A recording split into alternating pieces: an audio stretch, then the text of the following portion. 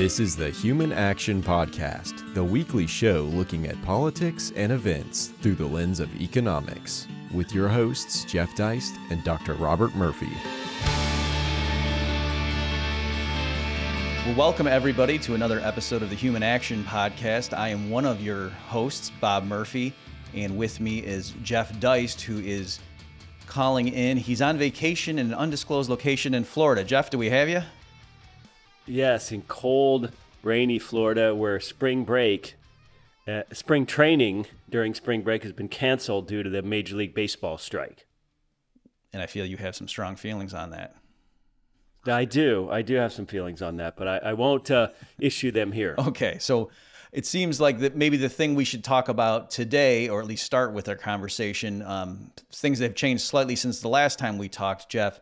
Situation in Ukraine and world energy markets, of course, is still in the news, folks. And one of the developments has been that President Biden has now announced that the U.S.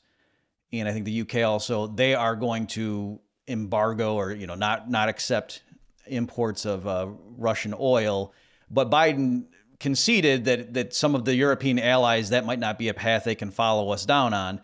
And so just to explain the logistics here. So what's happening is the U.S. actually, and for those of you who are older and you may have grown up in an environment when the U.S. was always this huge importer of oil and, oh boy, we got to wean ourselves from foreign oil. That actually, because of the fracking and horizontal drilling revolutions that happened in the last decade or so, actually the U.S. is on a much more solid footing in terms of being able to produce the oil it consumes. It's still a net importer, but it's not nearly the degree that it used to be.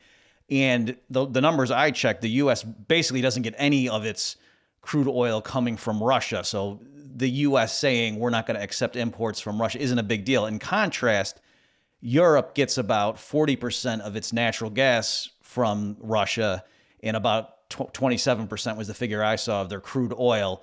And it's not even evenly distributed. So Germany, for example, is very dependent on Russian natural gas. And so that's why when you see the comments from various leaders in the EU, they're saying things like, yes, we deplore the Russian aggression in Ukraine and so forth, but right now it's not realistic to, it would be far too painful. We're not there yet to be able to completely abstain from Russian energy exports.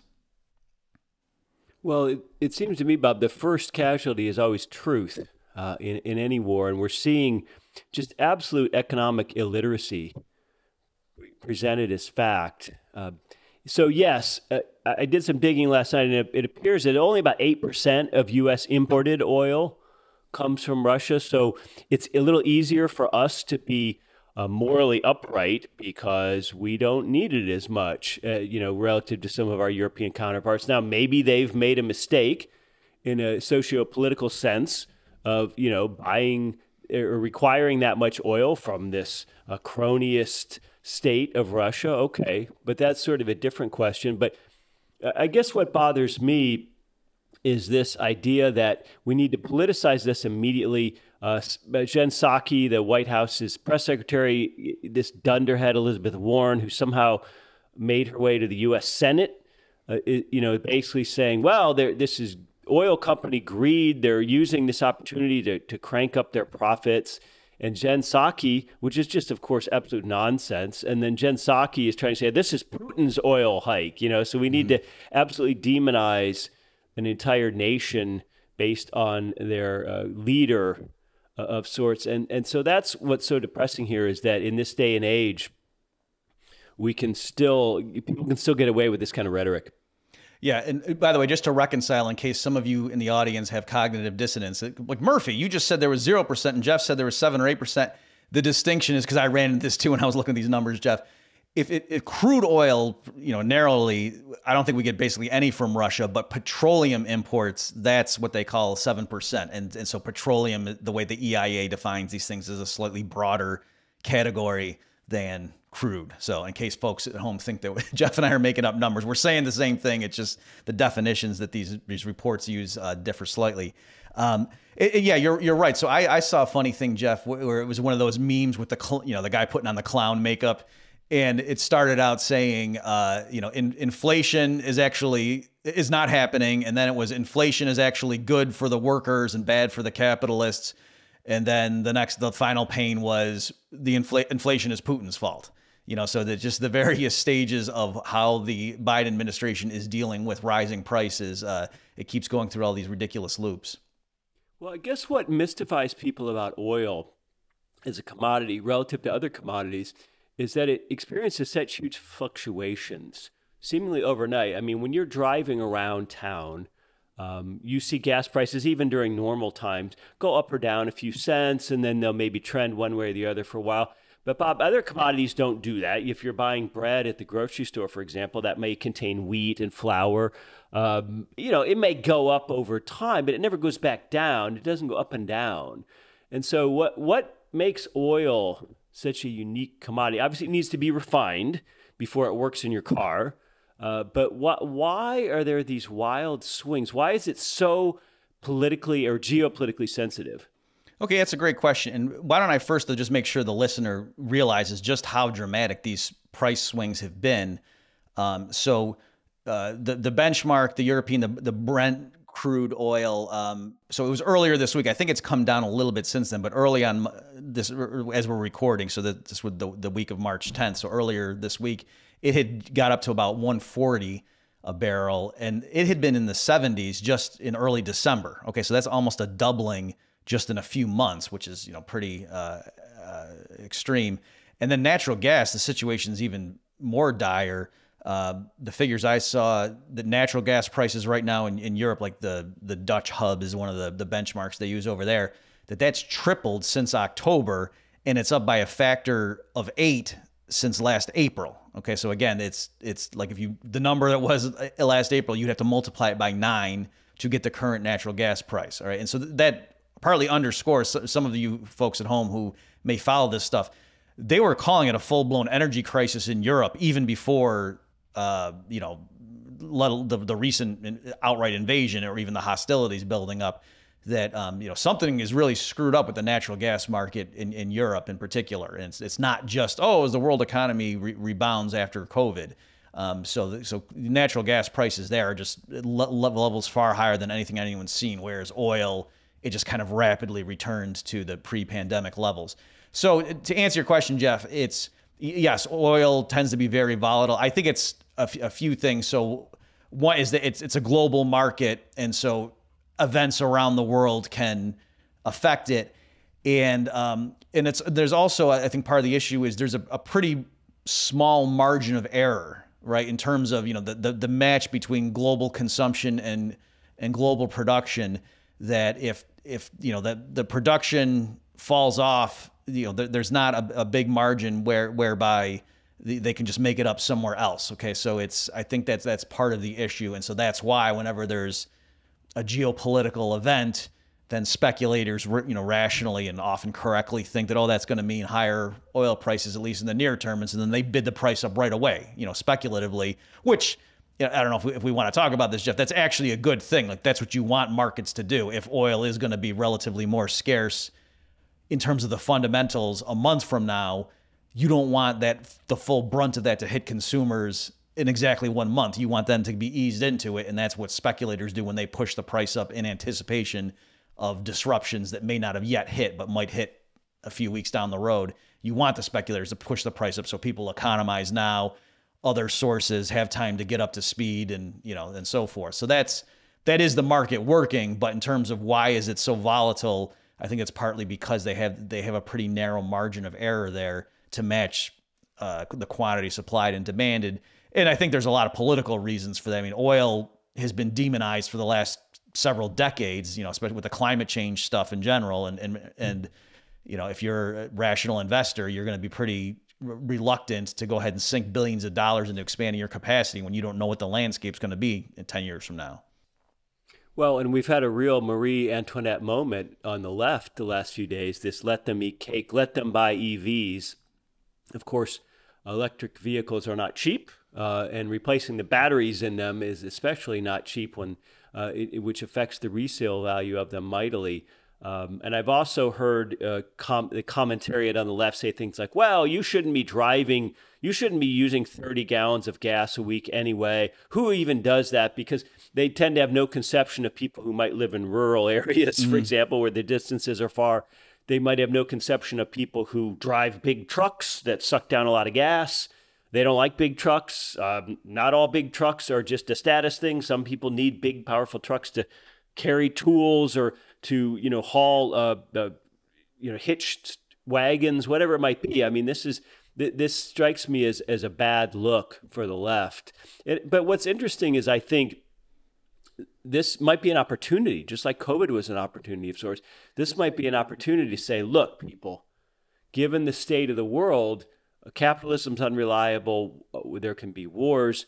We need to wean ourselves off this dirty, nasty oil, which is the source of so much conflict on Earth. And we need to be moving towards green, renewable energy sources. And, Bob and I could do a whole show with Seyfettin Amous and others about how unrealistic that is if you really expect people to be able to heat and cool and drive and have things brought to them on trains and trucks over the next 50 years. The idea that we're going to do away with fossil fuels is almost unbelievably naive and almost sadistic in the sense of what that would mean for people's standard of living. And what we really mean is people's standard of living in the third world.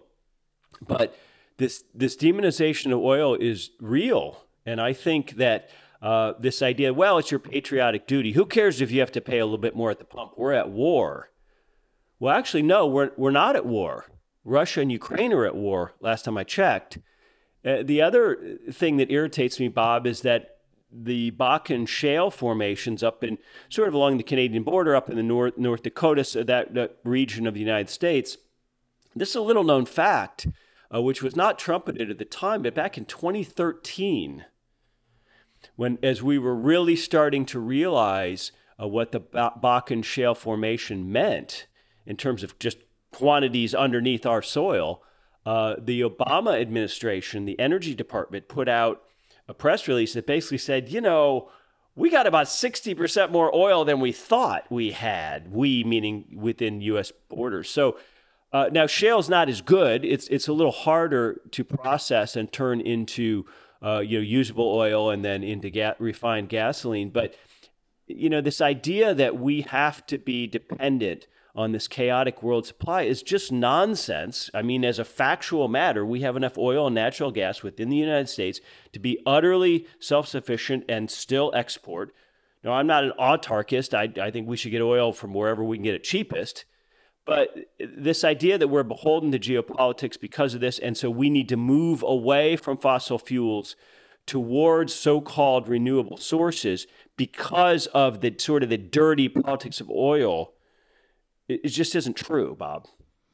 Yeah, I'm glad you hit that point, Jeff, because that's something that I, as you know, Jeff, I spent several years working for the Institute for Energy Research and got hip deep in this stuff. And that was one of the eye-opening things to me. And again, folks, part of it is just the technological innovations of perfecting both fracking and what's called horizontal drilling, where they go down and then they can make the pipe go horizontally and go find, the oil deposits that way. And so those two, the interaction, those things, I mean, U.S. natural gas production basically doubled over the course of a few years. I mean, just to give people an idea of just how significant those innovations were in the industry. And that's why the situation changed so much. And there's assessments of things, especially if you consider North America as a whole, looking at just the fossil fuels they have and just standard industry estimates, even relying on government estimates, as you say, Jeff. You can rely on the Obama administration. So this isn't something you got to go to the Heritage Foundation to dig up. And I mean, there's at current rates of consumption, there's literally centuries worth of coal, natural gas, oil, and so on. Now, there are varying degrees of being able to be developed. And so economically, it doesn't make sense. If Saudi Arabia can bring a barrel of oil to the surface more cheaply than they can in Alaska, then you'd go ahead and do that. But this notion that, oh, yes, the world is running out of oil and therefore, we got to wean ourselves from it is wrong. You know what it reminds me of, Jeff? So I think it's not just the left, too. I think it's also there's some strands of this in the neocon wing on the right where they think that, oh, yes, we how can we stick it to these Middle Eastern dictators, these people overseas, is we got to make it so that we're not reliant on their exports, because that's the only card they have to play against us. And so that's why at home, you do see there are some people like James Baker and so on, people that you normally wouldn't think of as a, hippie leftist, that are all in favor of a big carbon tax, for example. And so there's a movement on the right wing for a carbon tax. And of course, in their way, they say, oh, we'll have it be revenue neutral and because we're smart and, we consult with Arthur Laffer and so on. But I think that's partly what drives them is geopolitical concerns. But what's weird about that is they're saying they're hobbling U.S. fossil fuel development in order to make us less reliant on foreign fossil fuel development in their eyes, which makes no sense. It's sort of like back, if you remember, Jeff, during alcohol prohibition, when the authorities would go around and randomly poison bootleg alcohol so people would get sick and die, just to show them this is how dangerous bootleg alcohol is. Like they were making the problem worse than if they had just minded their own business. Well, the EV push is really something. I mean, obviously we know about the subsidies, but the battery issue is really a problem. I mean, the range on these EVs, especially when you start getting into trucking, where they travel long distances, especially when you start talking about electric airplanes, where the range is going to need to be, quite large, quite far. It really is something. Look, Eddie Rickenbacker, the flying ace, was involved heavily in the automobile industry, the nascent automobile industry in the U.S. in the 1910s. And at the time, there were hundreds and hundreds of tiny manufacturers all battling it out to see whose car might make it. And they were very much, the idea of having it be battery-powered, electric versus combustion engine was very much an open question in the 1910s. No one knew which was going to win out in terms of affordability, efficiency, range, marketplace preferences, etc. So this isn't something brand new. And they struggled. I have a wonderful autobiography of Eddie Rickenbacker, and they struggled mightily to string multiple batteries together to try to figure it out. And so this range issue has not been solved. And I'm not saying it's unsolvable, but I recently rented a big full-size SUV, sort of like on that big Cadillac Escalade size, 3-row thing, whatever. And it had a 600-mile range on a full tank. Mm-hmm. Wow. That is really something. That's a significant market advantage. And I don't know how far they're going to go, but what I fear with the majoritarian process we have in this country, with everything going through Washington, and virtually all environmental regulations now preempted and going through Washington, that the climate change people are going to prevail, and they're basically going to start squeezing combustion engines with the CAFE standards, the corporate average fuel economy across a fleet of a particular manufacturer's vehicles. They're going to squeeze that so much higher that that EVs will effectively be legislated into our lives rather than chosen by the marketplace. And I think we've already seen that to an extent. And I'm not down on EVs. They have instant torque. When you go from 0 to 60 in a combustion car, those first, that 0 to 10 is much slower than 10 to 20. Whereas with an EV, if you've ever driven a Tesla, that torque will pin you in your seat right away. And that's a market advantage, I suppose. But I fear that this Putin war, this oil thing is going to be all sort of used as fodder for what I consider a very anti-market and very anti-human environmentalist left. Yeah, I agree with you, Jeff, and I'm glad you emphasized that it's not that we are saying, oh, fossil fuels are good and wind turbines for sissies or something like that. It's let the market decide. That literally, and yes, there's pros and cons of the various technologies. And in certain areas, for example, little niche markets where it's really windy a lot and stuff, yeah, the wind turbines make a lot of sense. That hey, nature's doing it automatically for you for free, as it were, and you just got to harness it. But there's downsides, like so with electricity production, that yeah, this wind doesn't always blow, the sun doesn't always shine, and so that's a problem with wind and solar, and why you need so-called dispatchable energy sources, and that's why even places that rely heavily on so-called renewable energy sources still have backup natural gas generators, for example, just because there's times when the city's needs cannot be supplied purely from those sources. And like you say, Jeff, with vehicles driving, that say what you will, but gasoline it's a very dense, energy-rich liquid, and it's just a very convenient way to power things. And the other thing too is it's not merely solving the battery issue, but then just getting the infrastructure in place. So it can't be that if everybody had an electric vehicle tomorrow, there wouldn't be enough charging stations, because right now, Europe and the United States, they're designed, they have regular gasoline stations all over the place, and that's where you go to refill your vehicle. And so it would take time. It's not just, it's sort of a chicken and egg problem that people can't transition too quickly into all having EVs unless the infrastructure to recharge them for long road trips goes along with it. But you're not going to build a station that caters to EVs when the market doesn't have that many right now. So it's, that sort of issue as well.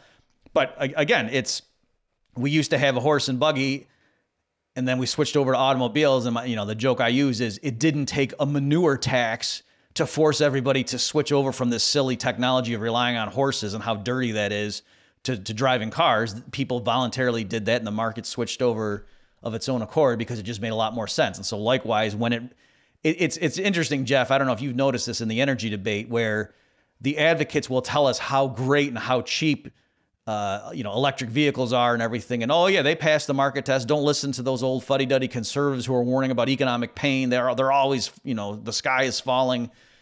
And yet it's critical that we have all these government policies, like a huge carbon tax or outright mandates on the percentage of renewables, to force people to use the technologies that they're telling us already passed the market test. So it's like, well, you're actually admitting, no, they don't pass the market test. And so, of course, they'll bring up the trump card of climate change and say, well, that's the wild card that doesn't actually, people aren't taking that into account. But still, a lot of this rhetoric, so even, I guess what my point is, even on their own terms, if they're admitting that the government is going to have to force us down our throats to get everyone to switch over, to wean us from foreign oil, especially from that dastardly Putin, then if people need to be forced to do it, it's because it's less convenient for us, other things equal. And so that's going to be painful. So you might say the pain is worth it, that the cost is worth it, but still, I think it's very disingenuous when the left often tries to bill it as, oh, this will create green jobs, as if like it's the government just outlawing the way we do things right now is going to make us wealthier, because now we got to have all these workers adapt things to the new requirements. And so, if that were true, the government could just randomly ban, hey, anything that's purple, you can't use anymore. And look at all the jobs they'll create as we make things now that aren't purple. So that's, I just picked that because of my shirt. So, that's the level of the economic illiteracy that we're dealing with here, where something that causes us to work harder to get the same result is viewed as good because it creates jobs. And no, actually, economic progress occurs when we get more stuff or the same amount of stuff with fewer inputs. That's what efficiency actually is. Well, I wonder how we might more localize energy production and energy sourcing. That's the libertarian argument, I guess, against big corporations and far away fossil fuels. In other words, oil needs to travel from places where it can be found and brought out of the ground more cheaply to places where it's needed for cars. So oftentimes that means pipelines, oftentimes that means ships. So the oil we use, sometimes it comes from the US, but it also comes from vast distances. So if you take a country like Mexico has vast oil reserves off its shore, and it could be a very wealthy oil exporter, like the Middle Eastern countries, but it's expensive to get that oil up out of the seabed. So that's a big process. And Mexico has basically a state-owned and operated oil company called Pemex. So in a sense, it's akin to the old Gazprom, which was in a very cronyist way privatized in the former Soviet Union. But so you have these companies, and even the ostensibly Western private ones, the big oil companies, which have to deal with so many countries and jurisdictions, and then they have to run these pipelines across so many hundreds or thousands of miles or even under the sea that you get into all kinds of libertarian property questions of eminent domain and problems like that. Apart from, the environmentalists don't really love that, although I think pipelines are generally not bad for wildlife. So you get into all these kinds of questions and you start to say, well, isn't it a little strange that I need to run my car in Phoenix off of oil that came from so far away? And I suppose it is a little bit strange, but the thing here is some libertarians argue that, for instance, nuclear power wouldn't exist in a truly free society because although nuclear power is pretty green and pretty clean, when and if there is an accident, the harms from the radioactive fallout are so great that the nuclear power plant could never pay or even insure itself against those harms that it would inflict on society. So in some sort of Rothbardian tort system of regulation, the potential costs of a problem with a nuclear plant, a meltdown or something like that would be so high that you couldn't even insure against them, and thus no even super huge firm would ever grow to the size where it would undertake nuclear power.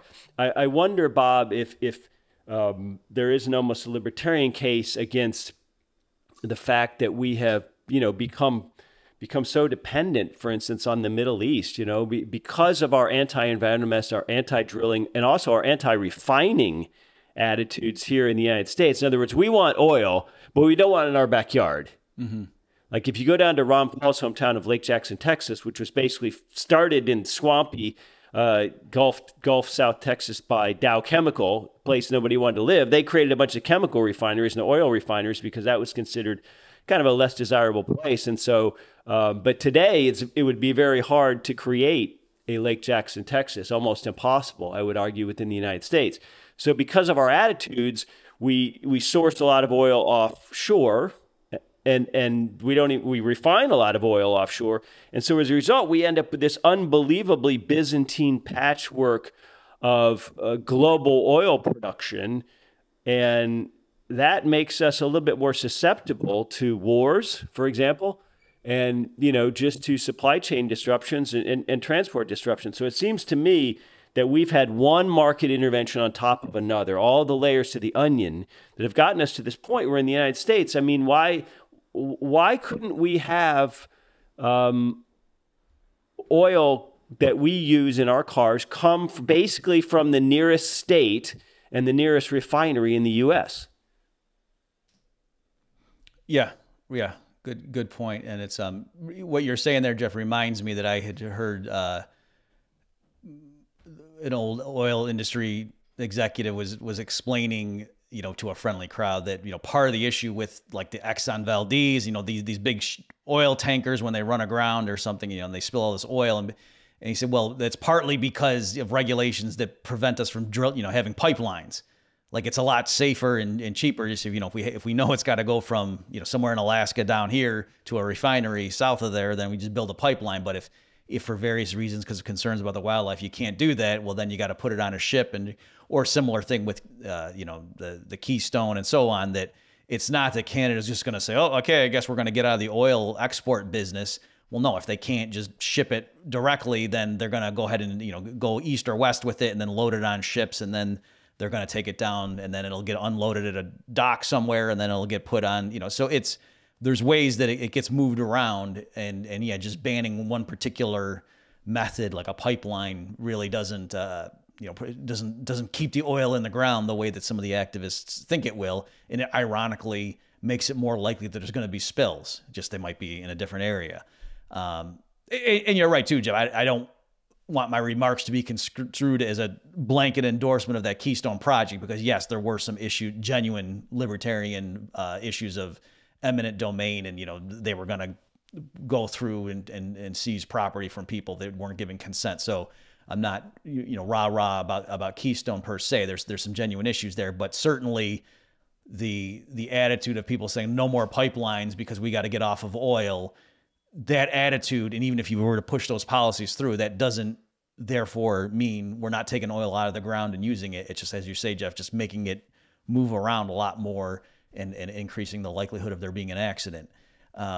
Another thing too, just to add to all the different issues you raised, is I know, for example, like in California, they can't sell the same gasoline in their stations that they sell in Alabama. That they have environmental regulations in terms of the quality, and so you need refineries designed specifically for the California market. And so that, again, that's part of this, what's making this market so discombobulated and having things getting shipped around that, something on paper might make more sense. Like, how come we don't just have it go from here to here? Isn't that easier? And they can't do that necessarily because of these regulations.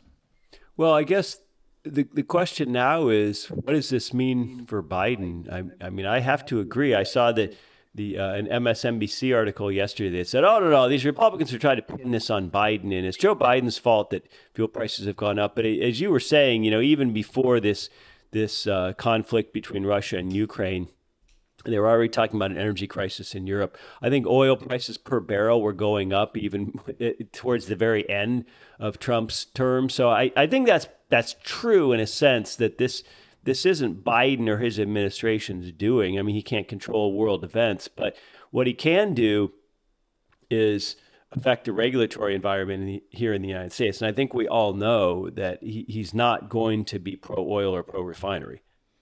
Right, yeah. I mean, let's also not forget to mention the Federal Reserve and, European Central Bank and other central banks too. They certainly have contributed a lot, with all the torrent of monetary inflation they unleashed during the COVID scare. That certainly has something to do with, I think, this huge upswing in commodity prices. And you're right. So it's not that Biden is responsible for all of these direct causes. It's more, what steps could he take to alleviate the problem? And certainly he's not doing those, like allow for more U.S. production. And then you alluded to it earlier. We didn't really discuss it, but like Elizabeth Warren coming out and you see Robert Reich and all the familiar characters are using this opportunity to say, see the big oil, they're just using these events as cover to jack up prices and pad their bottom line, and that's why we need a windfall profits tax. So just in general, even if you thought that were true, right? So even if you thought that oil prices are set by the whim of the oil companies, and they just wait for when people are going to believe a cover story, I guess, that, in other words, if big oil had jacked up prices to $4 or $5 a gallon a year ago, people would have balked. But now that there's the situation in Russia, they can go ahead and do it. And people, I guess, are going to foolishly pay these prices, even though they wouldn't have a year ago. I mean, that's kind of the implicit model that these people have when they say they're, the companies are taking advantage of this situation. But even if you thought that were true, okay, so yeah, let's say big oil is this big greedy monolith and they just wait, to stick it to people when they can.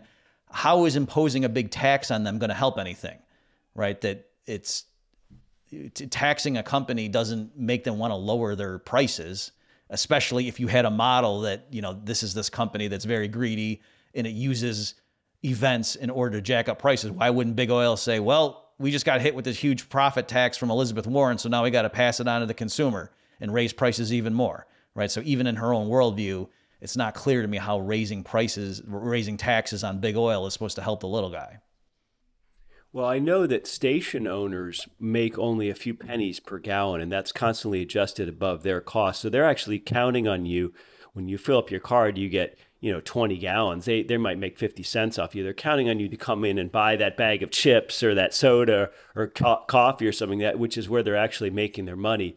But beyond that, I'm just not sure that Americans understand the extent to which, let's say, $10 per gallon gasoline would absolutely devastate the U.S. economy. And I'm not sure everyone understands how far flung. I mean, our country's built on roads, and roads are roads, and transit. I mean, you go to Texas, things are far flung.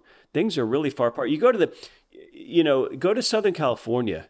That is car culture, that people are so far apart.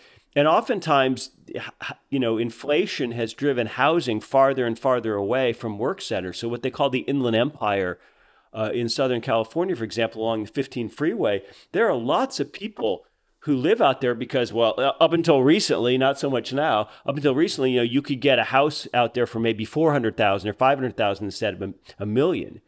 And so those people drive huge distances every day, oftentimes in their commutes to go to work and pay the mortgages on those houses. And this is not something that people ought to be taking lightly or say, well, it's just a minor cost for most people. I mean, the less money you make, the greater percentage of the money you do make is spent on really basic things like gas and groceries and rent. And I don't know how the Democrats turn this to their advantage, because I'm not sure that they can control where gas prices go or tamp them down between now and the midterm elections. And I'm not sure that their narrative is going to work. I mean, Americans like the idea of green energy. I think Americans, in some senses due to propaganda, like the idea of electric vehicles, but they don't like them that much.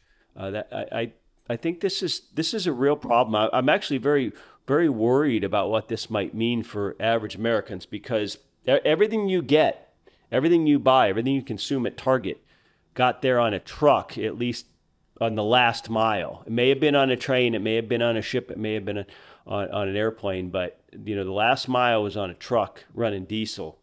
And I don't know how you re-engineer transport in the US quickly enough to electric or anything else to deal with $10 a gallon gas. Yeah, I mean, you're exactly right. And unfortunately, some of these people who have designs on, a different vision of the future, they don't like the American way of life. They want people not going out of their house, just staying in their own little cubicles and plugging into the metaverse and getting all their products, delivered with Amazon. And even there, I appreciate that still the Amazon trucks are running on gasoline, so that's or diesel, so that's going to increase the price there. But yeah, I think there's been a war on, as you know, Jeff, I'm sure, like on the left, there has been for decades this notion that the American automobile represents crass American capitalism, consumerism, and individualism.